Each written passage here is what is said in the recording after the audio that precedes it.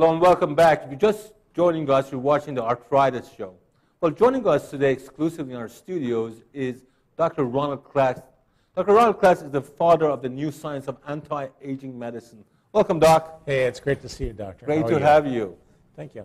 Now, you have one of the biggest organizations right now in medicine currently. Tell us about your organization, please. Well, the American Academy of Anti-Aging Medicine, and the website is www.worldhealth.net.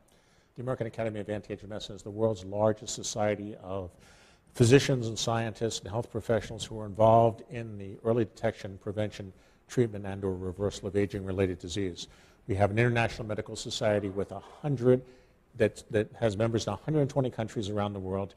We represent now 26,000 physicians, scientists from around the planet, and we're all brought together by one central belief, and that is that aging is no longer inevitable.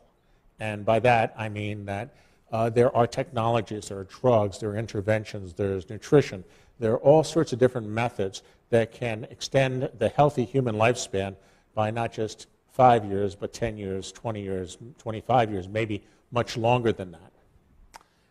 Now, one of the biggest contributions that I think American Academy of Anti-Aging, also known as A4M, has done is kind of produce awareness between the physicians that, or the patients that, just because your doctor tells you, you're older, just live with it, it isn't so. And that's been really huge.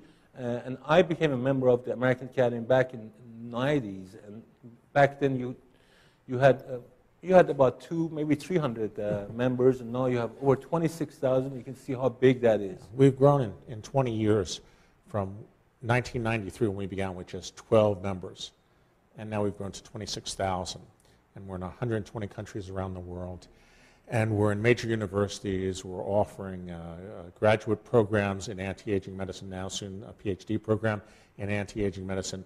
We serve not just physicians, but also pharmacists, nurses, physicians' assistants, PhDs, the whole spectrum of anti-aging. And the reason for that is because the technology does exist, and we can intervene in the aging process. And you need to take this very, very seriously, because the difference between living a healthy, vibrant, happy 65 years or perhaps 105 years is up to you now.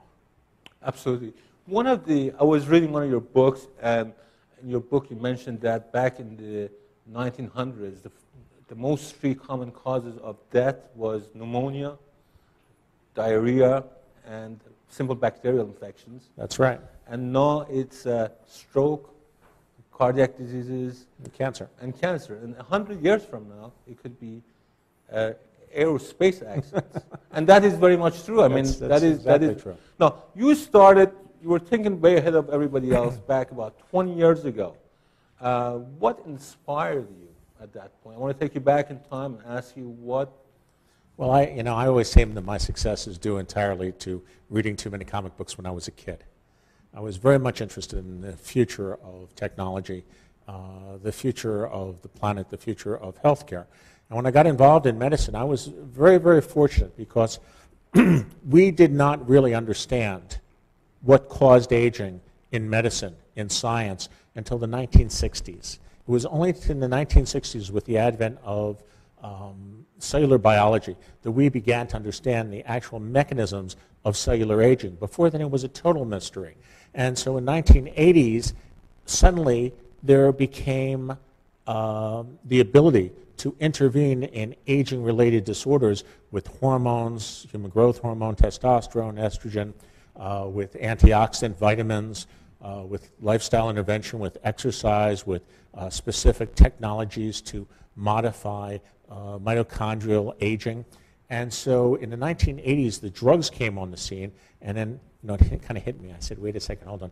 We understand the mechanisms. We have the interventions. What's the next thing we need? The next thing we need is a society of physicians to implement these technologies. And so in 1992, we created the American Academy of Anti-Aging Medicine. Perfect. In other words, these tools weren't available before, like some of these tools like the testosterone, human growth. It was not available before. And some of these antioxidants was not available. And back in the night, just the timing was right. Now, one of the people who's really big advocate on this anti-aging phenomenon is Miss Suzanne Somers. Yes, she is. She's really big with that. How did she get hooked up with this situation? Well, Suzanne Somers was always interested in personal health. And she's a celebrity and beautiful woman. And she's very concerned about her image. And so initially she was interested in what most people are interested in is the aesthetics aspect of anti-aging. And Suzanne had a challenge given to her. She developed breast cancer. And through seeking a cure for her breast cancer, she learned more and more and more about nutritional medicine, about interventions in cancer, in metabolism of the body, in aging of the body. And you see the treatments for cancer and for anti-aging are very, very similar because you're both treating the basic metabolism of the cell. And so Suzanne got involved in that and became a very prolific writer and became really a spokesperson for the industry. And she looks marvelous. She has her own TV show now. She's in her late 60s, and she, really appears and acts and performs just like someone who's 20 years younger. And that technology is available for each and every one of us. As a matter of fact, the Bergen County ladies in New Jersey, these are society, Harvard University, just a few years ago, tried to find out what cohort of our society lived the longest. And they found the Bergen County ladies in New Jersey had an average life expectancy of almost 95 years of age, the longest life expectancy in the United States, really perhaps the longest life expectancy on the planet.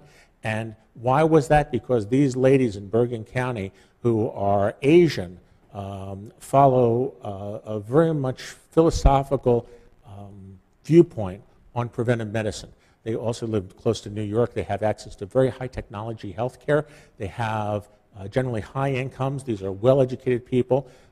They have, most of them have advanced degrees, and they're following the anti-aging lifestyle, and it's showing us that we can live like they do using the technologies that we have today to 95. Now, when you factor in the technologies, and there's over 700 drugs in the pipeline, in the biotech pipeline, any one of which could be a breakthrough in anti-aging medicine, when that comes along, the whole paradigm of aging could shift, and instead of the average life expectancy in the United States, 80, and in Bergen County ladies following the anti-aging lifestyle, 95, we could be looking very shortly at life expectancies of 110, 120, perhaps even well beyond that.